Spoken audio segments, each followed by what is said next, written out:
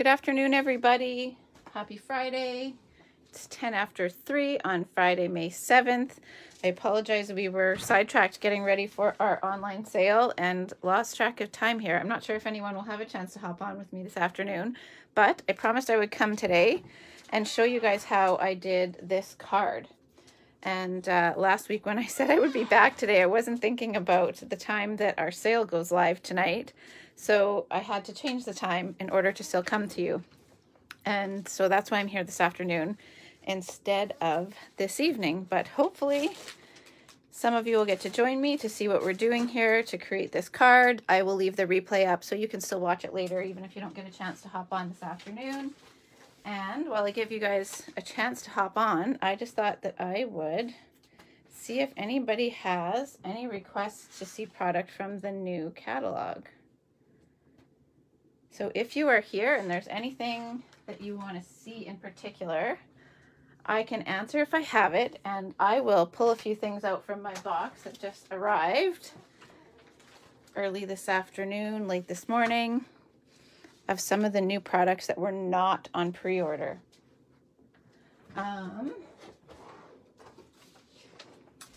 For those of you who have your catalog, what are you excited to see? Hi Leslie, hi Michelle, hi Sandy.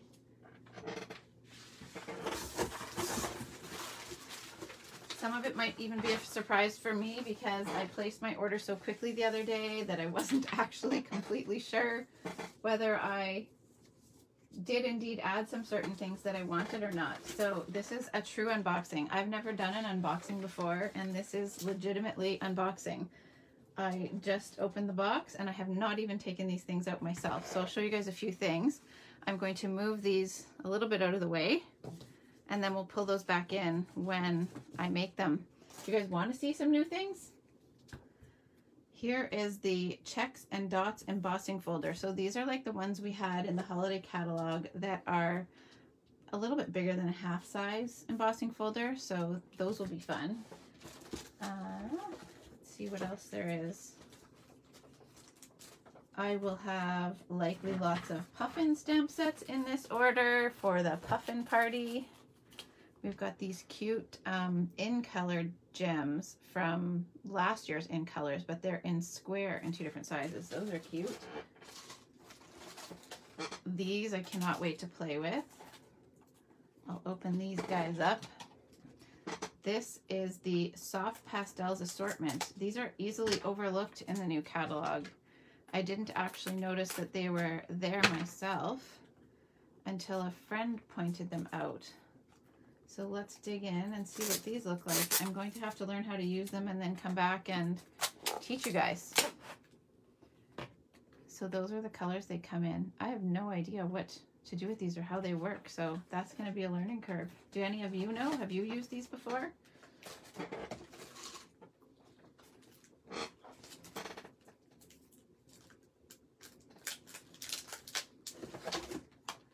Here's another stamp set, Biggest Wish.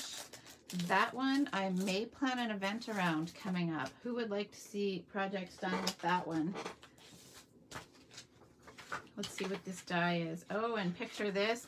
I don't know if Heather's here, but I know Heather wants these. These are the ones that make a really fun shaker card. You can put different images in these different openings and cut all that at once in a card front and then put little characters in there. The puffins would look really cute with that. Or these guys. You can pair the Peekaboo Farm with these Peekaboo dies.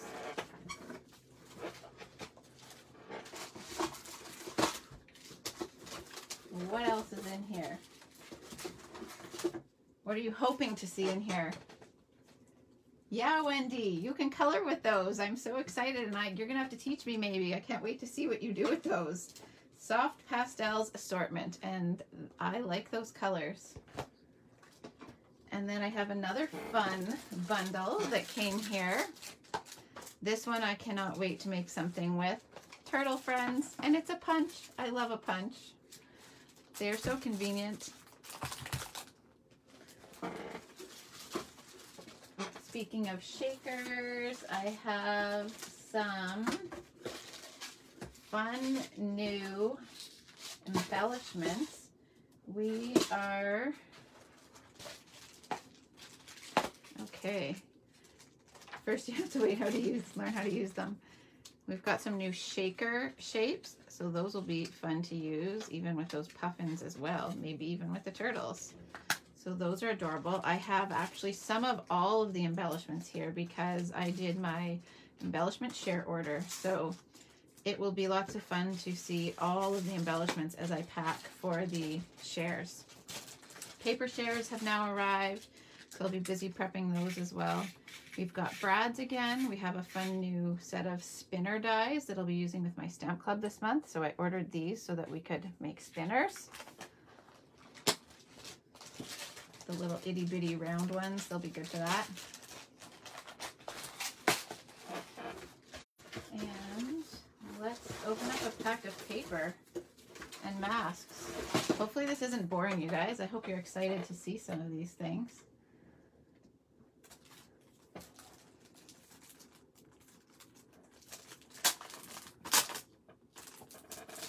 Sorry, it means that you actually have to put up with the opening of the wrapping as well. So here's these, here I'll flip this pack of paper over and we can see it sort of against there.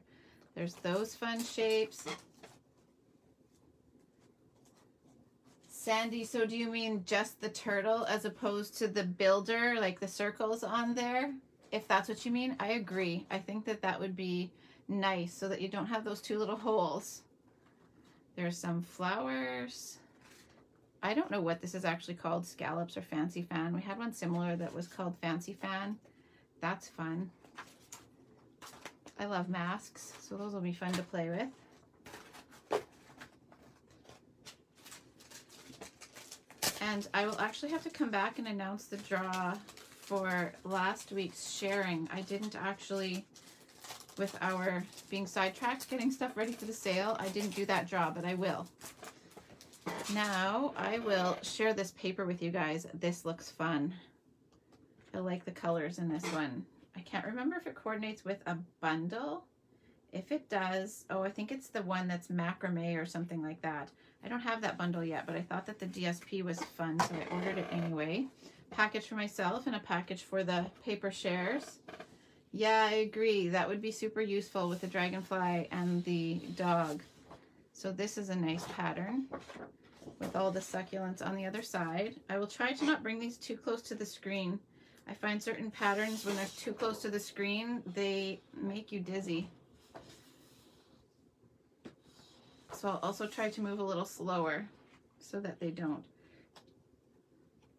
make you feel dizzy watching. This will be a favorite, the brick wall.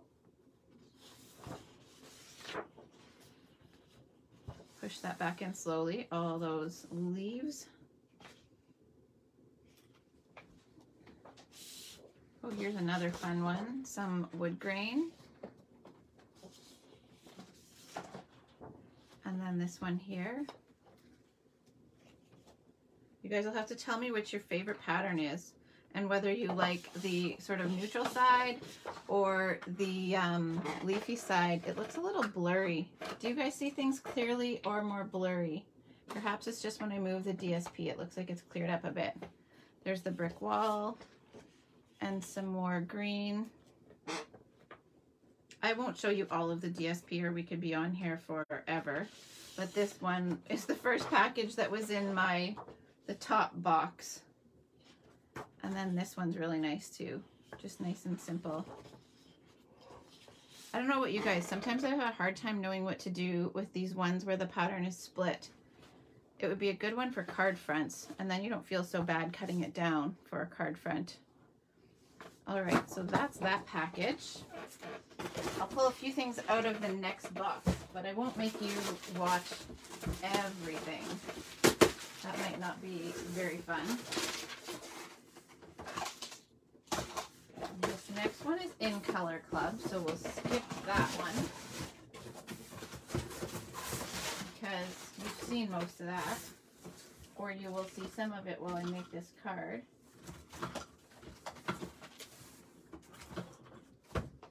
Here's these Give It a Whirl dies. That's the spinners. We'll open that up and take a quick peek. And then the peach dies. And then maybe we'll move on to other things. But I'll find that peach DSP here. Okay. That turtle is very cute. I cannot wait to do something with the turtle. All right, so I'm going to give these peekaboo frames for anyone who didn't see that. If you're just joining, I'm going to give these to Ethan to close up. That is the one that goes with the peekaboo farm. And then we'll move the turtle and friends out of the way. And then I've also got the biggest wish will move out of the way, but this one is really fun. You can pair the thanks with the thanks and do layered greetings. That one I'm excited to play with. Now let's see what's in Give It a Whirl.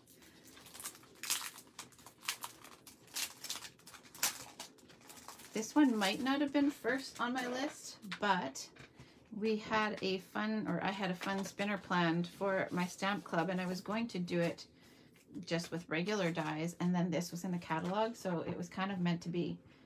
It looks adorable. Look at all those clouds. I don't know if you guys can see that from that far away, so I'll bring it a little closer. And the stars. This will be fun. And then all of these other elements. I didn't realize that this piece here was actually the card front all cut in one. I thought I had to position the circle to cut the little side opening so that you can spin. How smart. That'll make cutting that easier. I like it. All right. I'll give these over to Ethan. There we go. Move these out of the way. Wendy, these should stay on the top of my pile.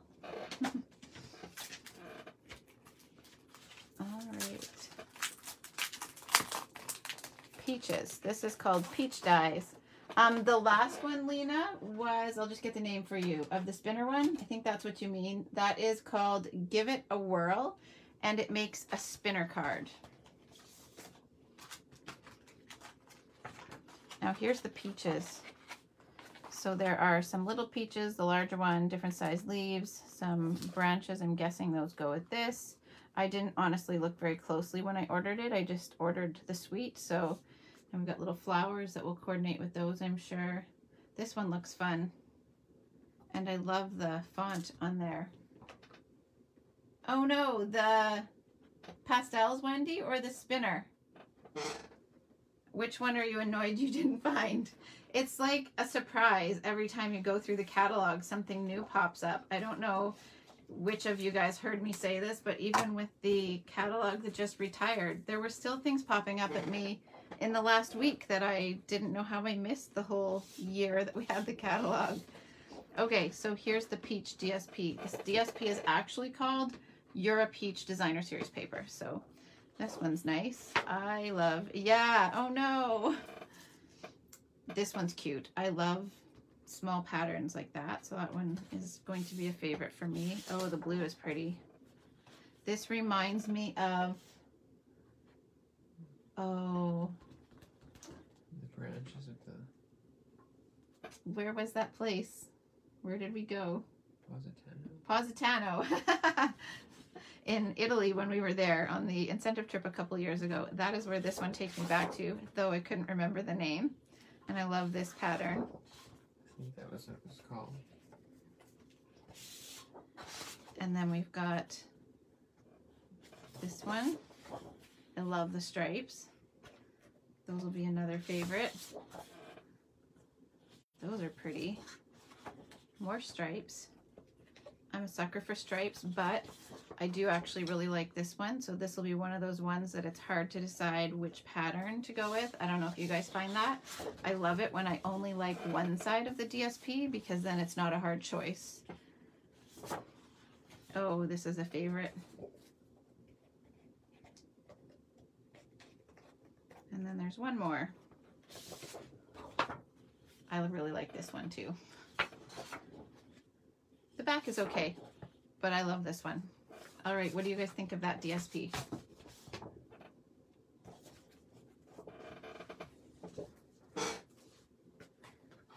I'll let you stick, oh, here, I'll give this to you. All right, pass these things over to my unofficial assistant. that wasn't intentionally what he was doing here, but he's here, and so he's being put to work. And I think this DSP, or this ribbon, I mean, maybe it goes with that. I'm not totally sure. There's a couple different ribbons that would go well with that. So I can't wait to get into all of this ribbon and prep it for all of the shares. That will be fun. Here's another one. I'm sure any of these would go well with that peach line. All right. Okay, so I will get you to slide these out of the way, Ethan. All right. So I will show you guys. Hi, Marcia. It's peachy. I like that, Michelle. I'll show you guys one more time. I may end up with one last order going in case anybody wants to do the puffin party and get in on that one. I posted the last call as well as the final card the other day for this. So this is the final set of 3. So we used each of the, or I used each of the puffins and pulled them all together for this set. And if you guys missed the video, this guy is on a wobble. I almost called it a spinner, but that is a wobble. And then there is the DSP. So you will get a 6x6 of each of these DSP. You will also get a half a package of twine, which is just, it would be some of each of these colors here. So that is what is included with the puffin party. This applies to make 2 of each card, the 6x6 of the paper. You'll choose which paper and which twine you want to put on your cards in class. And then there's an extra fun little surprise that I have coming for people who are taking that class. I can't wait for that part. It's always so exciting. I was looking at packaging yesterday and can't wait to put them all together. So this is May 25th. If you want a last minute spot, it is $50. I would need to know this weekend so that it can be here in time. So just message me, or you can go back to the post where I did the last call and there's a registration link there as well. All right, we also have our online clear-out sale starts tonight at 6. So if you are looking to purchase retired product, then you can let me know and I can add you into the page. So just either comment here or send me a message. That might even be faster than me going through the comments after. And then I will probably come back with all of the other upcoming information just so that we can get into making the card. All right, so have any of you done this technique before with the alcohol on vellum? This was my first time playing with this. My friend Diana sent me a link on how she did this. I didn't get to read fully through it, but I had seen little bits and pieces of how she had done it, so I put it together, but I will go back and watch her video as well in case there's any other extra tips for you guys. But I'll show you what I did, and hopefully it's something that you guys will give a try. I had lots of fun doing this, and when I first started, I wasn't sure if the card was going to turn out like I wanted it to, but by the end, I was really happy with it. So I hope you guys are as well. So I'm going to move these aside. I'll keep one here so that you guys can see what I'm going for. And I'll show you the supplies that I have to create this card. So I have used, just missing one border. So I'll have to grab that, but I've got a thick white card base. I have a white layer that I put behind the vellum just so that I had something to attach the vellum to and wrap everything around, because you know how if you put adhesive behind vellum, it often shows through. So the extra pieces are there kind of to disguise that. So I have the piece of vellum that I'm going to do the technique with. I've textured a piece of the new Fresh Freesia with the Tasteful Textile. It's my new go-to. It's got to replace the subtle embossing folder. This is from the Meadow Dies, And then this one is as well, this little tag. I'm using the For You from the hydrangea stamp set in the spring catalog. It does carry over into the annual, but that way I felt it was pretty generic. I didn't have to worry about what the occasion was. And I have this little quarter circle punch, and that is to hide behind the butterfly for when I put my glue dot or a dimensional there. So that's what that's for. And I have two of these butterflies. I only need one, but I kept one so that you could see and be cautioned about how to use the shimmer vellum. So there is a shimmery side. It's probably really hard to tell in the video, but there's one side, I don't know if the light will catch this for you guys to see, and what I see is a little bit behind. So you guys can let me know if you can tell whether it's shimmery or not. But this side is shimmery and this side is not. So you want to just make sure when you're cutting the butterfly or whatever image you're cutting that you cut with the shimmer side facing up. So just be cautious of that. We've made that mistake a few times. And the scallop trim here is this one. I love this one. It is from the, I think they're called Contour. I always want to call them scallop contour, but oh, they are scallop contours. So it is from this die set. I have not yet transferred this to a magnet sheet, but I just wanted to show you guys this. This is the set we're featuring with my In Color Club this month. And that nice scallop, stitched scallop is from here. So it's already been getting a workout. That and the cloud die that you guys have seen me use a few times. And then this one is from My Meadow, just Meadow dies. And they're not all on here. There are more that go with this, but I've been using those already too. So they are on a magnet sheet for like projects in progress. So that is from there. All right, so I will jump into putting this together. I just need to check. I don't think, oh, you know what? This piece will actually work. This piece that I have of scallop here, it is not cut exactly to size, but I can do that while I am assembling. I just need to grab my small little cutter, which I do not have handy, and I usually do.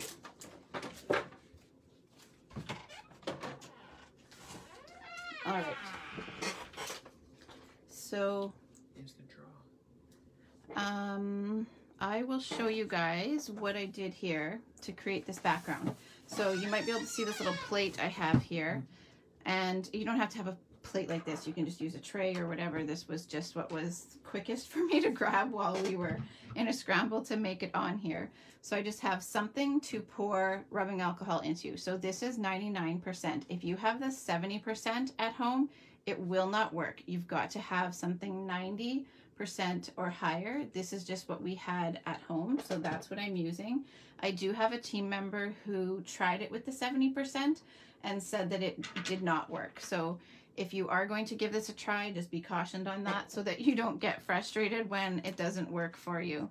So I've got that handy, and I have all of the In Color blends. So this one, this project, I made it for the You Can Create It challenge that we offer. I'm on that design team, and our challenge for the month was to use, we had vellum in our quarterly extras package and white cardstock in there.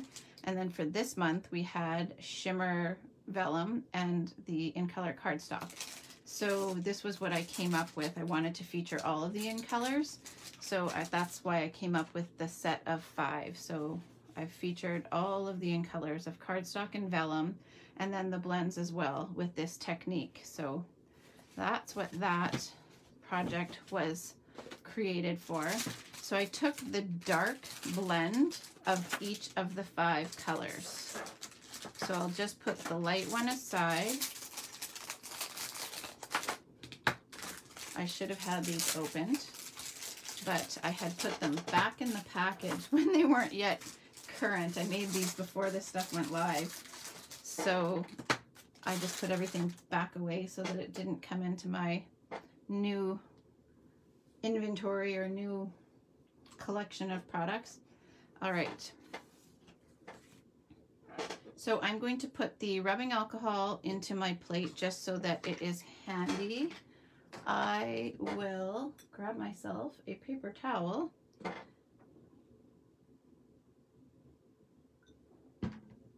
I just used a plastic tray when I did this, when I designed these for the project. And then you need some parchment paper. There's different ways to do this as well. This is just the way that I did this. But I have seen people do this or heard of people doing this with a straw and blowing the alcohol around. This is just the way that I did this one. All right, so my paper towel.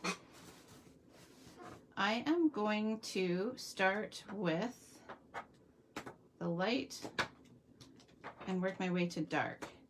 And actually the pink ends up darker than the purple, but that's okay. So I'm going to color with the brush tip on one side of the vellum. So I did roughly about that much of each color. I did not go straight to the ends. I kept the coloring a little bit to the inside of the edge of the paper. And I'm going to go a little further with the purple. I can already tell that my green is going to be really thick at the bottom. So I'm going to go a little thicker with the purple. I should have done larger portions of the pale papaya and the polished pink, but that's okay. There's lots of purple there. So now I'll bring in some soft succulent. This color I love. And then I've got some evening evergreen. And now this one's super dark with all of this, but again, it's not going to go all the way to the bottom, so I'll keep that one a little thinner. And some of it will be hidden behind my border there anyhow, so that's okay. Now I'm going to move this just a little bit so that I don't, when I'm pouncing on here, I don't splash up onto that, because I like this card how it is. I don't want to end up splotching all over it. It looks a little blurry on my end. Hopefully you guys aren't seeing things super blurry. There, seems to have cleared up some. Maybe that's because the coloring motion, it was hard to focus. Okay, so now again, this is for anyone who's just hopping in. It is 99% alcohol. It is not the 70%. The 70% will not work. And then I'm just gonna ball this up. So you saw me rip apart my parchment paper, and the reason I did that, this is something that I just did on my own. I don't know if this is the recommended method. It's just what I found worked, because when I was making these, I did multiples. And if I started here and worked my way down and then went on to the next piece for the next card, I would end up pouncing green ink into the orange and pink, and I didn't want to do that. So I kept one that I used on all of the lighter colors up top, and then I did another little ball that I used on the darker colors at the bottom so that they wouldn't mix. So hopefully that makes sense. So what I am going to do here is that's just crumpled there, and this is to give a little bit more texture so that it's not just a smooth dollop of there. Like, you want it to be a little bit textured. So I'm just pouncing that in the alcohol on the plate here, and you can see it's just pooling up on there. I'm trying to do the lighter colors at the top first.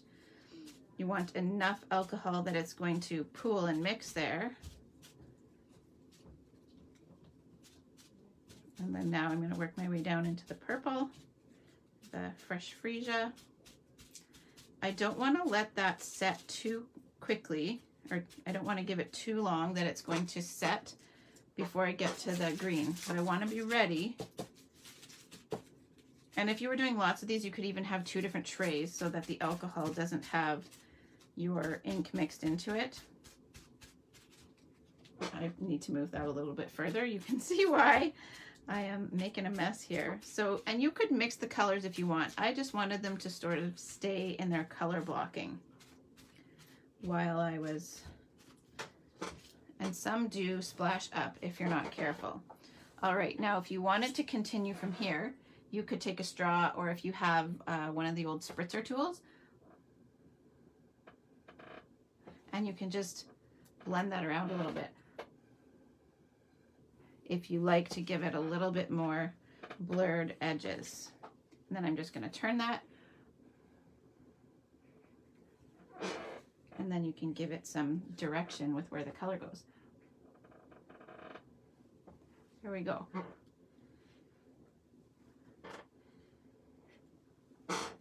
The lines were a little too straight, so I blew some of the green or the orange back into there so that it had a little bit more interest.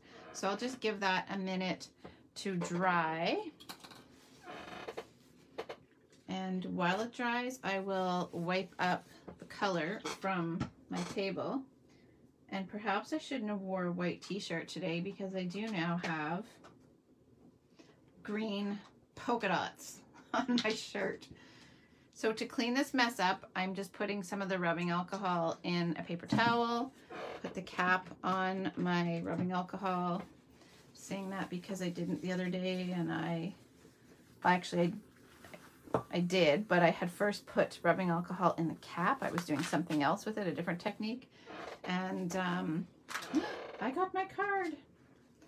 You guys probably all saw that and were like, no, move it out of the way. At least it's an easy fix. I can just peel this layer off my white card base and pop it onto a new one. So that will be a simple fix.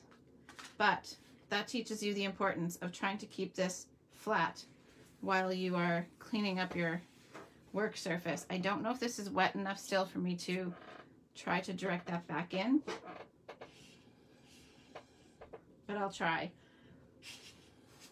just so it doesn't look like it dripped off the edge so much. So when you set this aside, don't put it on top of a project. That's not so good. Again, it'll be an easy fix. I'll just take it off. But you can see how quickly that dries. When I did the set of 5, I just set them aside and let them all dry. Or you can take a heat gun and speed it up that way too. All right, so we'll move this tray of rubbing alcohol so that I don't spill that anywhere. And we'll move these because those still have some wet color on those, and I don't want to end up with that all over my project. And I will actually heat set that just a little bit so that it's dry. Maybe I should have done that first, and then the colors wouldn't have ran off the top, but it does look really nice with gold leafing, Lena. I did some just playing around before I actually saw this technique done. I was just playing with all kinds of different backgrounds when I was putting ink on my blocks and then setting it with rubbing alcohol, and I used some gilded leafing and it looked really fun. I did that on some shimmer cardstock, I think, too, but I've since seen people do it intentionally, or more intentionally than I set out to, and it's so pretty. I'm just going to heat that from the other side now and see if I can get that curl to relax some.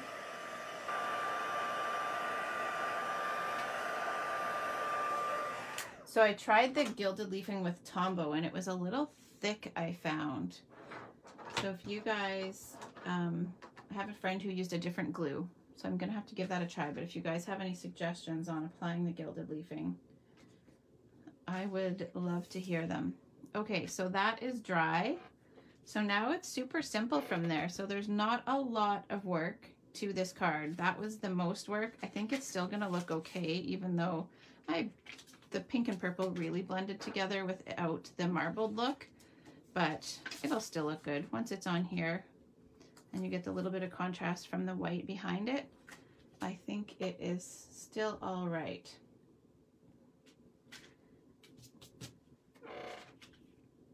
Okay, so what I did here was I attached my flower to this layer with mini dimensionals. So I started with that, and you will see why in a minute.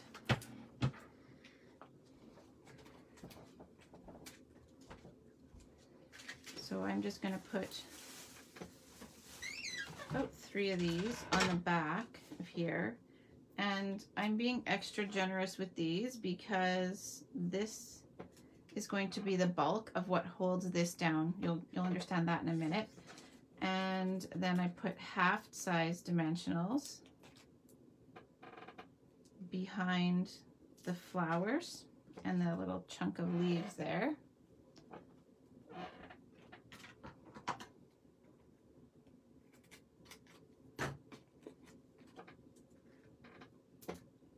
Okay.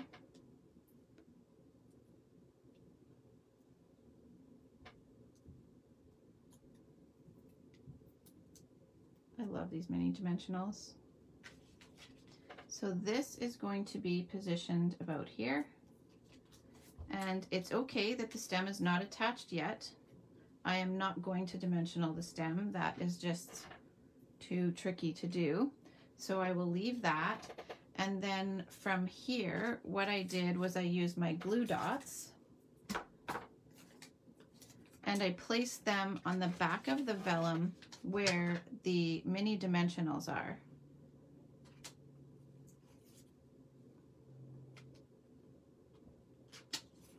So this way these glue dots are strategically hidden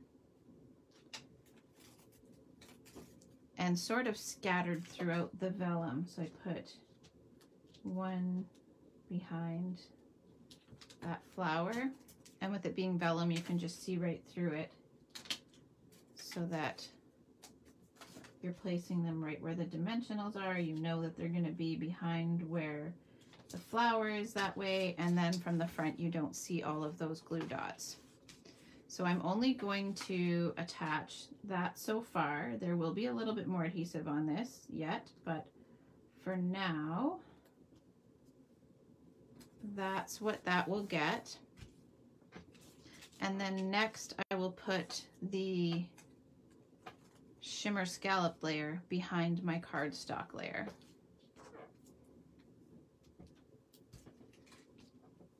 Do any of you have this shimmer vellum yet? It is so pretty.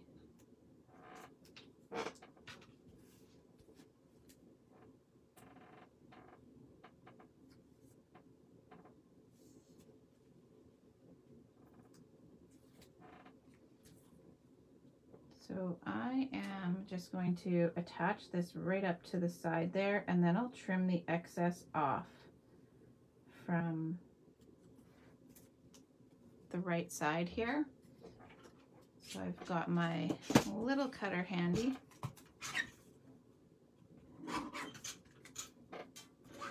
Okay. Okay, so I have a question for you guys. When you use scallops, do you like to end on full scallops or half scallops? I always like to end on partial scallops if I can, as opposed to full, unless there's just no hope for that and I have to go a little bit short with the scallop layer, shorter than what the cardstock layer is, and then I'll do full ones. You'll see a project in the near future where I did the other method, but I try to do this. So what I'll do next is I'm going to reach this underneath here and tape it down. And then once this is in place, I'll actually reach back in with a piece of tape and place it underneath there to hold that vellum down a little bit better. But this way, by putting my border on first, then I would know where my tape underneath the vellum was going to go and I wouldn't accidentally end up with it in the wrong place. You just never know. Just one of those things I like to do for extra assurance that my layers will end up where I want them to be. Okay, so now that that's there, I'll come in behind here because I do still want to attach that vellum down a little bit better, and I will also still have twine wrapped around. You try to center it. Yeah, I'm with you. All right, so now I've just got a piece of tape behind that border, and now I can tape that down and that will stay nicely. Hopefully that makes sense. Now I am going to wrap around some white twine. Thank goodness we have white twine again. I stocked up on that stuff last year and hoarded it, and then when it released in the spring catalog, I blew through it because I figured, well, I can replace it again. And so I'm very excited that it is going to be, or it is, in the new annual catalog. So I can't find my one that's on the roll, and I do still have a little bit from the old cardboard spools. So this is going to have to do for the moment. And I'm just running my nails along this twine to get those creases out, because that's no fun when they end up right where you want to tie a bow. So if you're wondering what I'm doing, that's what that was. Sometimes it works out nicely where they fall, but most of the time not. So I'm going to start. I know I want to tie my bow here, so it's right about the stem. So I'm leaving myself enough here to tie a bow, and then I will wrap around and then I'll leave enough to tie the other end of the bow. So now that's good.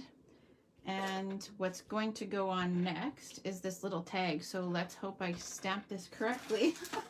I have one tag ready to use. I did not prep a second one. So this is the new Fresh Freesia. Probably just made you all panic that I tipped that upside down right on top of my project after this mishap. I should just be extra careful and not be doing things like that. All right, so I have this little tag from the Meadow dies, and I'm going to just stamp this on a little bit of an angle. Hopefully my head's not in your way. There we go, it worked out, thankfully. You never know what you might get. Sometimes it works, sometimes it doesn't. All right, now I will take this. I did forget to say to you guys, if you like this video and feel somebody else might too, and you are up for sharing, come back and comment that you have shared, and the winner of this week's share will get this card in the mail. So I will do that draw next week, or I'll tally up anybody that shares over this next week. So I'm taking these two ends. I'm going to put this together, and this is coming through the hole of the tag. So both of those ends are through there. And then now I will stick, I should have put this little dimensional on first, but I put a little dimensional on the back of this little tag. This is a mini, and I can just hold that twine. I want this little tag angled a little bit from there. So now that tag is going to hold all of this in place so I can tie my bow. I can't say tie my bow without thinking of tie bow. My friend Diana that was here with us last week, she made a joke about how tie bow is the only exercise that she's doing while making cards. And so now every time I say tie a bow, I can't not think of that. So Diana, if you're here, it still makes me laugh. All right, so now that'll hold my knot nicely in place while I tie this bow. Usually I stick a glue dot under the knot so that it stays nicely in place, but with this tag there, it will hold it nicely enough on its own.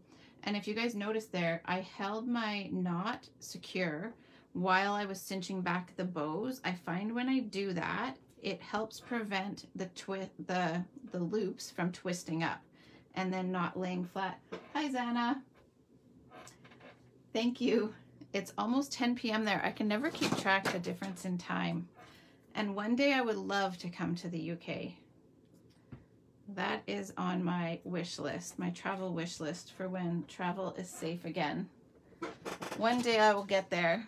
One day it will be safe again and we can all travel.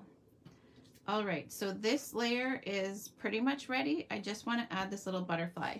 So I was talking about how when you attach vellum, sometimes you can see the adhesive through it. And you can still sort of see the little circle through there, but by using a punch of the same color, I was able to disguise the dimensional a little bit. So what I did was I took my glue dots again. I went and put those out of the way, but I do need them. So I took my little 1/4 inch circle, I stuck that to a glue dot, And then now I'm going to put it on the back of the butterfly like that. And then now I can stick a little mini dimensional onto that circle. And then this way, when I put it on here,